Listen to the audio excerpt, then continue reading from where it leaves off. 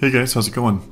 Today I want to do just kind of a quick review on the Corentium Home Radon Detector. I hadn't seen too many reviews on this, so I thought I'd kind of give you guys my 2 cents just based on my experience and let you know what I thought about it. I should mention too quickly that I actually found a pretty good deal on this, and I'll put a link in the description below so you can check that deal out if you're interested in picking one up for yourself. So if you're watching this video, you've probably already decided that it may be a good thing to purchase a radon detector. I can tell you, in my opinion, every home in the world should have one of these. Radon is found in every single building, no matter what you have.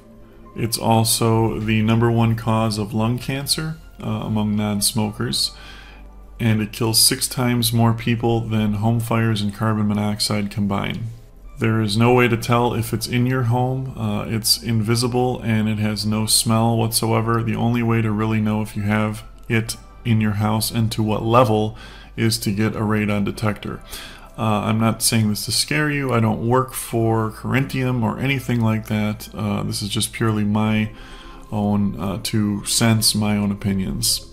Okay, that being said, in my opinion, the Corentium radon detector is the best one out there on the market by far. For the money, there's nothing that comes even close, and if you kind of want the short version of this review, if you want a radon detector for your house, this is the one to get. Period, hands down. So why is that?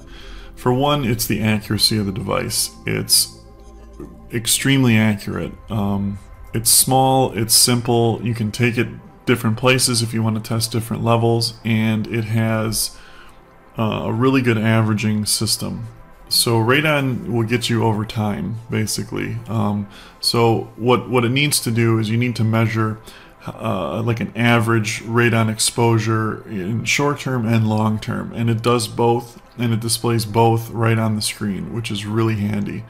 You can set different things for the short term one, like a 1 day or a 2 day or a week.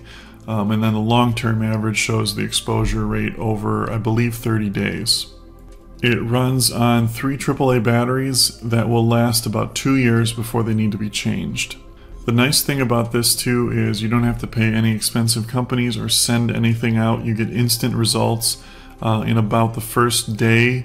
You don't have to send it in to any labs or wait for anything. It's right there, boom, right on the screen. This is your radon exposure for the last 24 hours. That's really kind of a game changer, because before you had to get test kits and things like that, set them in your house for a good week, and then send them out to labs to be analyzed.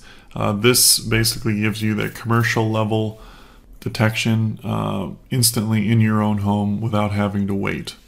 It never needs to be calibrated. It's just a simple, easy to use device. I like devices like that just work and do what they're supposed to do. But like I said, if you're concerned about radon in your home, like I believe everybody should be, this is the one to get. If you have any more questions about it, just leave them in the comments below. I'll be happy to answer them for you. Have a great day, guys.